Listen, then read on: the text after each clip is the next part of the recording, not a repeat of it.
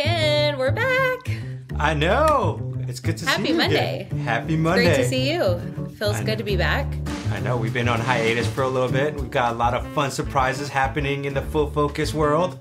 Yes. But those will be left as a surprise. Well, we have a really good episode today. And if you are constantly getting pinged throughout the day, whether through emails or Slack messages, and you're just getting pulled into meetings constantly, I am definitely raising my hand on this. And maybe you're struggling to get really deep and creative work done. Well, this episode is for you because today we're talking about time blocking. All right, let's do this. Welcome to another episode of Focus on This, the most productive podcast on the internet, so you can banish distractions, get the right stuff done, and finally start loving Mondays. I'm Ken Freire here with Marissa Hyatt. Hey, what's up, Marissa? Remember that? Everyone ever watched like Where in the World is Carmen Sandiego? Of course. Early 90s. The question is, where in the world is Marissa right now? I know. Where are you, Marissa? Why aren't you in the studio? Well, I wish I was far across the world at some exotic location, but I am actually out at my parents' lake house this weekend. I decided to come a day early and be here for the long weekend and enjoy being with family. And so I'm at their lake. So if you're watching on YouTube, you might get lucky enough to see a hummingbird sighting because I have a hummingbird feeder right behind me.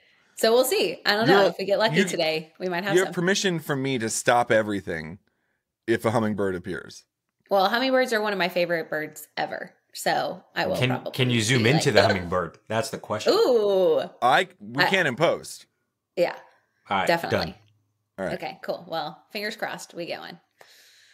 We're here to talk about time blocking. And Ken, the reason that we're going to be talking about this today is because we actually had somebody in our Full Focus Planner community ask us, what is your philosophy on time blocking? And I was like, hey, that sounds like a great episode for us to talk about time blocking. And so you may know about time blocking. You may not know about time blocking. We also have a term that we talk about, which is mega batching. They're very similar, but they're a little bit different. One kind of just precedes the other, which is mega batching is when you take similar tasks or activities throughout your week and you mega batch them. You put them in a batch together rather than spreading them out throughout the week. And time blocking is essentially when you take those activities and you stick them on your calendar. So we're going to talk about this today, and hopefully you're going to walk away with some really practical tips that are going to enable you to stay focused and get the right stuff done, which is what we're all about here at Focus on This.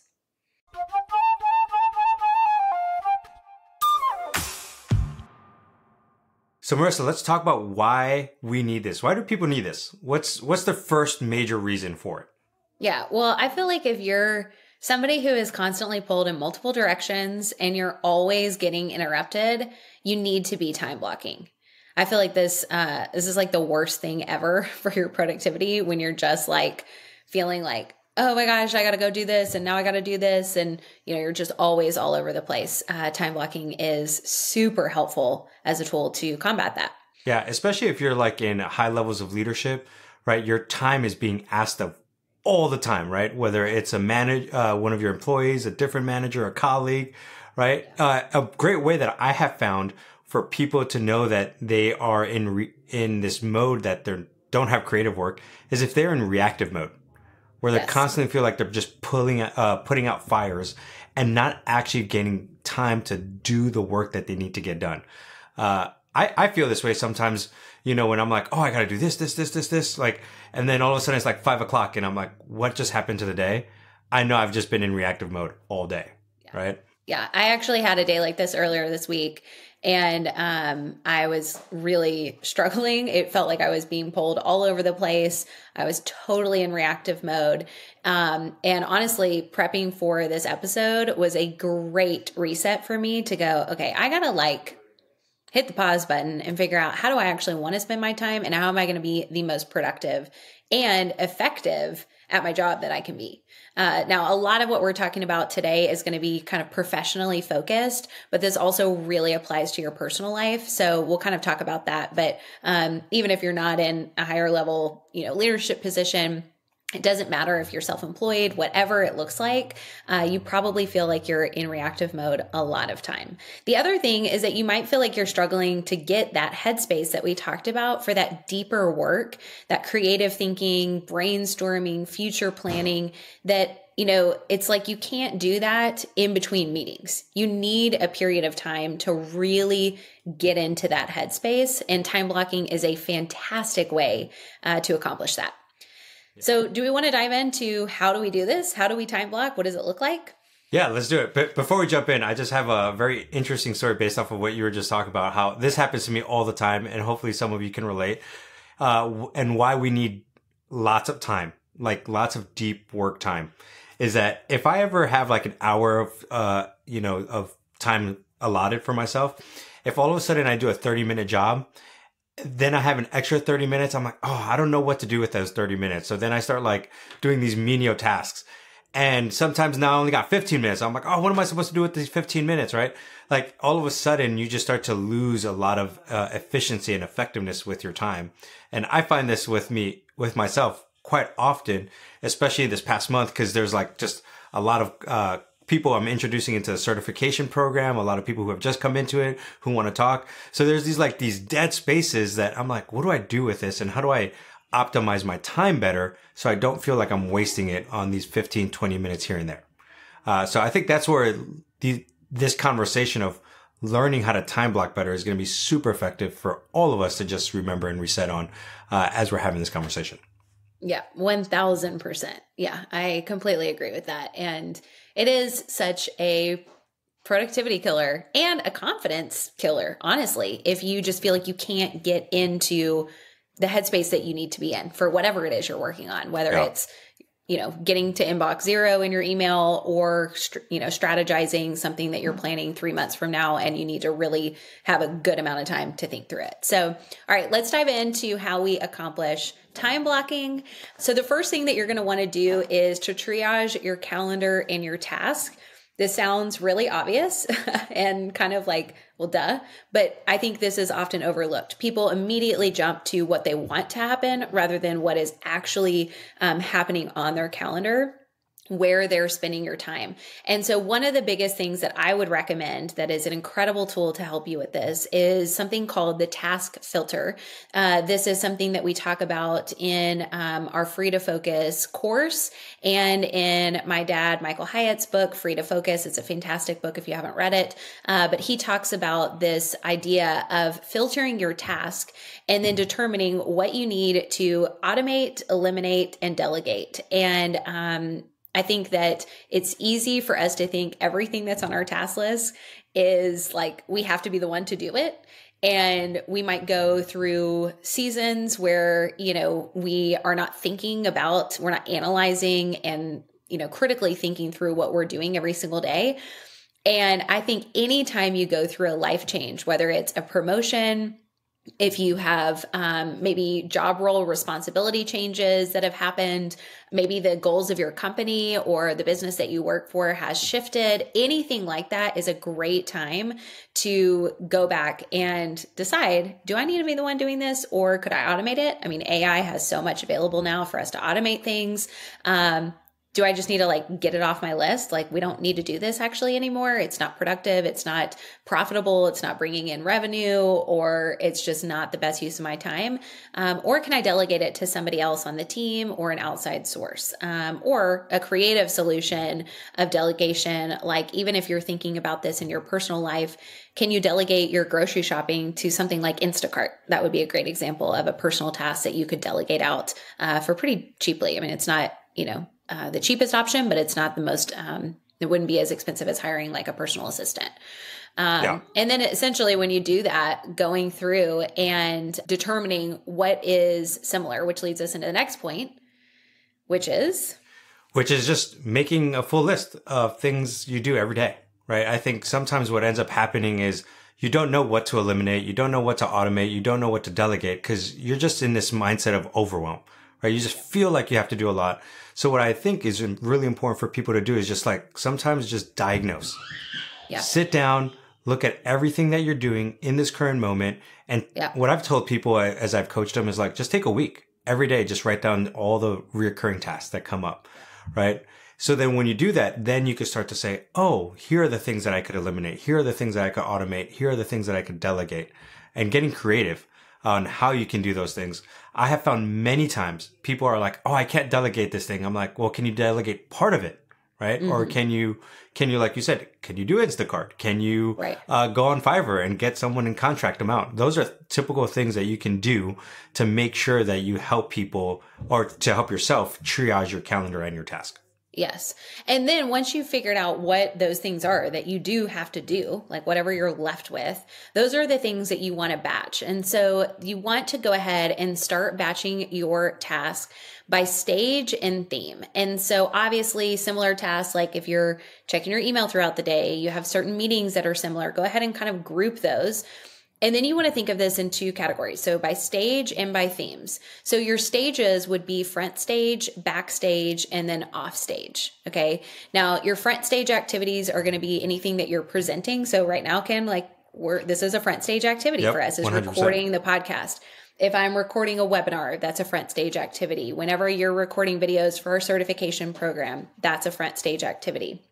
Your sales calls, if you're doing any kind of sales calls or meetings with outside, clients, or if you're a coach, for instance, and you have clients that you coach, those would all be front stage activities. Now, backstage is more of the admin aspect. That's more of the team meetings that you might be having, your one-on-one meetings with your team, creative work, deep work. And then offstage is all of that rest, rejuvenation, connection, etc. That's like kind of how you can think about your stages. And I think that this is a really helpful thing because it helps indicate what type of energy we have to show up with, which we're going to talk about a little bit more later on. But energy is going to be really important for you to think about as you're time blocking. It's, I think, maybe the most overlooked part of time blocking. So we'll talk about that in a bit. Anything else you want to say about stages? No, I think just people getting that language is really important, because sometimes, again, they think everything's important, where it's like, no, you got the front stage, you got the backstage, you got the off stage. I guarantee you most people only focus on the front stage and backstage, don't really focus on the off stage, but that's why we're going to talk about that here in a minute. But the next section of the activities as you batching it, obviously you got stages, then you got themes. So the way you can dissect the themes is either by day or by time, right? Yeah. So let's talk about by day. Right? You want to know every day, what does it look like? Can you have it systematized as best as possible? So here's an example of like what we've done here at Full Focus, right? And for like I've done it, Marissa's done it, several people tweak it, but a couple ways for you to think about it. So this is an example, right? So Monday, for example, you might have that day as just future planning. It's working on your business or on your department versus in the business or in your department, right? Tuesdays, all team meetings. So if you ever to come to Full Focus and you're trying to have a meeting with us, you probably won't, because we're just stacked with all of our team meetings, right? Wednesday, this is deep work. So here at Full Focus, we have like a no meeting Wednesday, and we try to keep that like holy as possible. Yes. Right? Sometimes and honestly, this is such a pro tip. Like if you are not identifying one day out of your entire week that is just meeting free, we highly encourage you to do this. I can't imagine if we didn't as a company. I'm like, I would never get anything done. Oh, for sure. What's crazy is, we have a hybrid work environment here, but even then it's just Slack could be going off all day long. And it's like Wednesday is just like, I'm not even looking at Slack till the end of the day, because I'm just so focused on any deep work that I need to get done. And it's amazing because everybody on the team is doing the same thing. So, okay. So Monday, Tuesday, Wednesday, we have those. Another one, Thursday, you could do like one-on-one meetings if you are a director or something like that. You have employees, or just project work, right? So like, there's these big tasks that you got. Maybe this is when you start focusing on your weekly big three, based off the planner. Friday, you have external meetings and any other administrative work. So whenever I have external meetings with either contractors or different consultants that I'm talking to, this is typically when it happens. And then I just have any admin work, right? We all have admin work that we try to hold off. I have to do a lot of spreadsheets, data analysis. Typically that does happen on Friday. I also do some on Wednesday because it can pile up pretty quickly. And then Saturday is like your personal day, right? Like, what do you want? Like, for me, my personal day is doing the honey-do list, right? Yeah. And then Sunday, it's rest and prep. So you'll notice that each day has a theme, and those themes are there just to help you to categorize all the work that you're going to get done. Now, sometimes there's going to be some ebb and flow, right? Sometimes you need to take an external meeting on a Monday or on a Tuesday, but the more you can have a theme for each day, the better off you're going to be, right? And then from there, you can now start doing it by time, right? So first you split it up by day, then you split it up by time. The way you could do this is either creative work in the morning and meetings in the afternoon. Most of us love doing our deep work in the morning, so I would suggest you do that and then leave your afternoon for your meeting days so you're not using all of your mental energy. I think that this actually is really dependent on the person, because I think for some people, they feel kind of groggy in the morning. And so they might want to batch all their admin right out of the gate, get it over with, or they just prefer that so that it's like off their plate. They feel like they can go into their creative work with their slate clean, you know? And so I think thinking of it by time, if you're looking at for instance, your ideal week, which we have a great tool that we'll share in a bit where you can get this for free. You can put on there where, you're looking at your day, the times, how you want that blocked out by the time. So you could have like, one of the things I think people often overlook is their rituals, for instance. So your morning ritual, that would be a great aspect of time blocking. You say from, 7 a.m. to 9 a.m. or 6 a.m. to 8 a.m. or whatever however long it takes for your morning ritual, you block that out. If you look at my calendar, every single morning from 9 a.m. to 9:30 is my workday startup ritual. That's every single day. I have it blocked off. Same thing with my workday startup, same thing with my evening ritual. And this is a great way to think about themes is throughout the day. Like, what kind of work do you want to be doing? What kind of activities do you want to be doing by the time of day? One other pro tip on time blocking that I do is I typically either do it by 3-hour increments or 4-hour increments. Nice. I've gotten to a place where I do 3-hour increments. So like my day will start at 6. So it's from 6 to 9, it's personal and family. 9 to 12, it's like deep work, right? 12 to 3, it's all my admin or office meetings, right? 3 to 6, again, like I'm just always on a 3-hour time block on most days. And that's been super helpful. I've been doing that for years. Just great. When I like think through my ideal week, I do it all in 3-hour increments in even my job. So then I know, I have this major project. I have a 3-hour block of time of deep work. I could do it on Wednesday, Friday, or Monday, Yeah. So that's another thing to think really about good. when it comes to by time. Yeah. Well, I would say with your themes, I would, you can do both by day, like create a theme for each day. You can also create a theme for, by time, like we're talking about. You could do both. Generally speaking, I would say you probably don't necessarily need to do both, but you can, obviously, if you want. So the other thing that I'll just add here as you're thinking about themes and thinking about where everything kind of fits in is making sure that you're adding in time for your goals. So this is another thing that can be often overlooked as you're kind of creating this ideal week and what it looks like for you, but make sure you're time blocking. So if, for instance, you have a, goal for, trying to think like exercising or something, make sure that you're accounting for that within your week. You don't want to have an aspect where, you get to the end of the week and you're like, shoot, I didn't work on anything because I didn't have it in my calendar. So make sure that you're adding that into your time blocks. You could even have a whole time block in the morning, afternoon, wherever you want it, that is like goal work, and that could be a specific day where you focus on that. That could be a specific time, whatever makes sense for your life and your goals. Yeah. For those of you who know this, we have been doing a 70-day health challenge, right? Health and wellness challenge. So to Marissa's point on time blocking on a specific time, I will either go to the gym at 6 o'clock in the morning, or, if I wanted to get some more steps in, I'll go for a walk with my kids, go to the park in the evening, typically around 5:36. yesterday was a great example of us not accomplishing this because my kids, for some whatever reason, we ended up not going to the park. So now it's like 9:30 at night. I'm ready to do my evening shutdown. And I remembered I haven't done my 30 minutes of movement for this health challenge. And I was like, do I go to bed or do I do something? Yeah. And what did you do? I ended up like doing just a lot of stretching in my room. But like my wife was asleep, so the lights were off. I'm like stretching in the dark. Yeah. But I say that, a little bit joking because I'm like, oh, this is what happens when you don't time block appropriately, or like you're not looking at it of like, oh, where do I add this?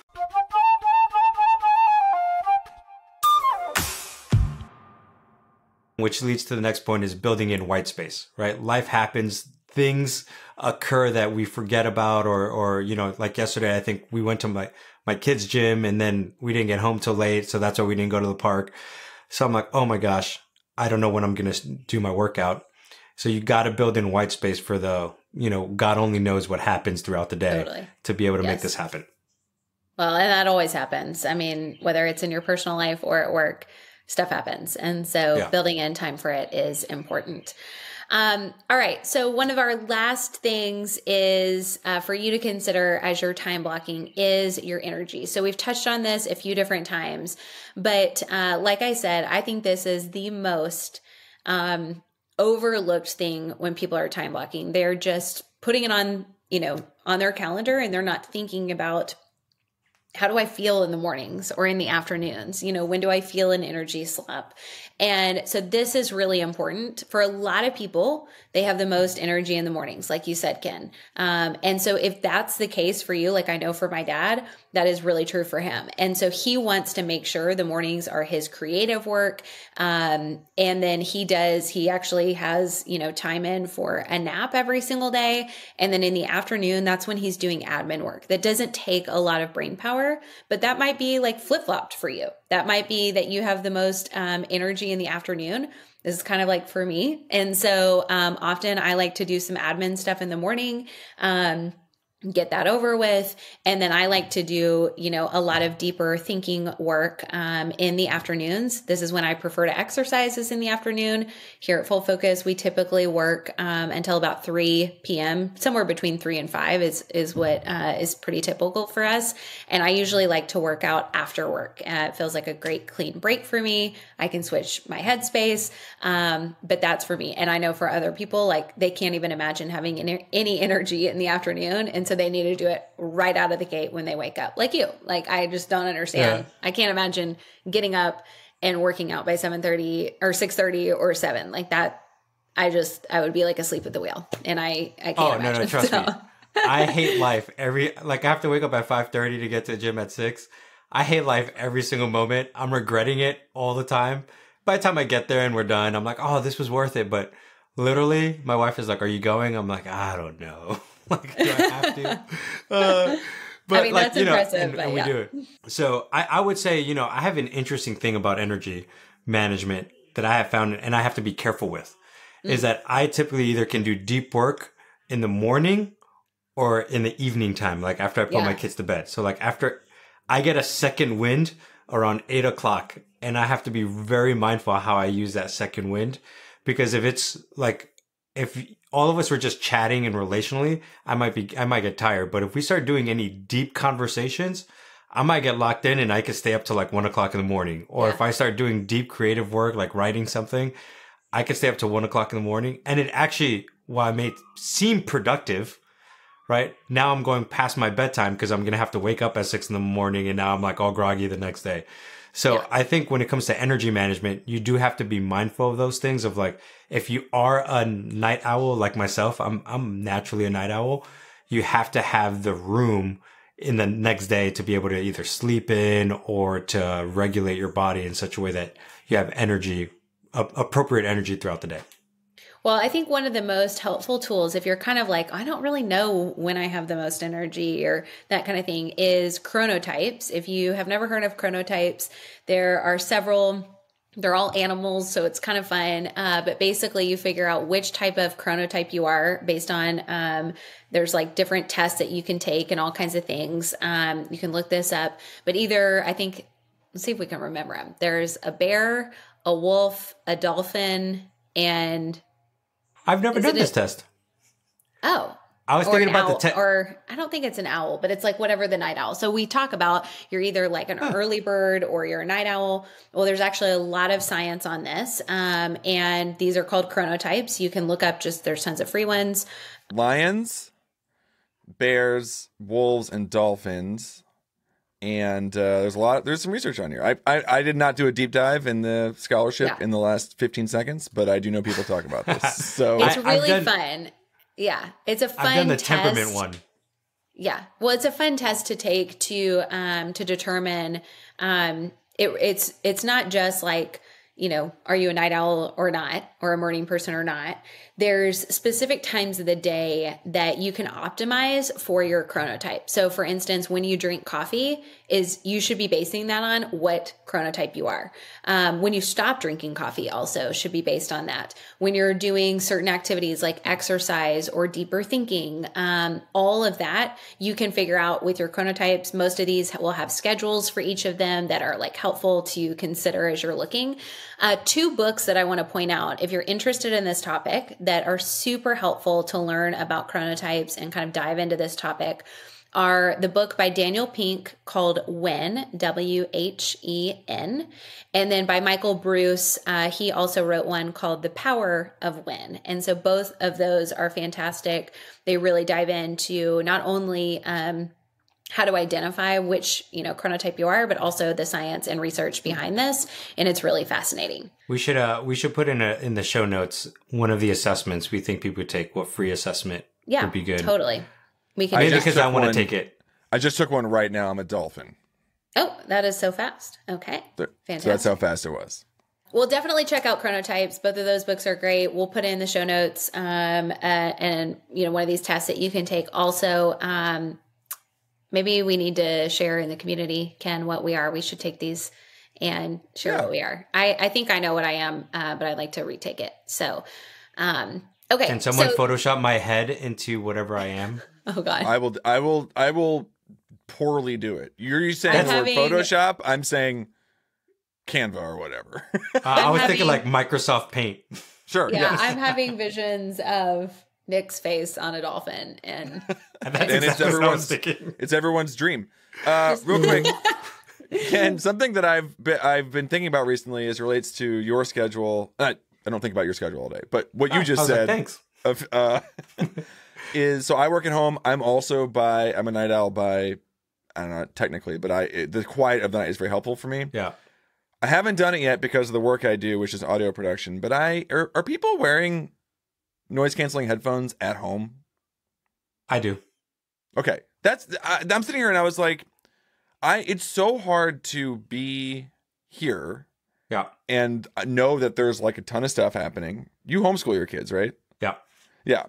And it's like and part of the advantage of night is that it is quiet. And you're like, I know there's nothing that needs any of my time. And then I went, well, I should be wearing noise canceling headphones. Yeah. So I just want to make sure that doesn't sound insane. Marissa made a look when I said it. She's like, why would you do that? No, I mean, so just to clarify, we will be homeschooling our kids. Our oldest one was in private school, and now we're bringing her and doing homeschooling this upcoming year. But all the other kids we've been doing stuff with.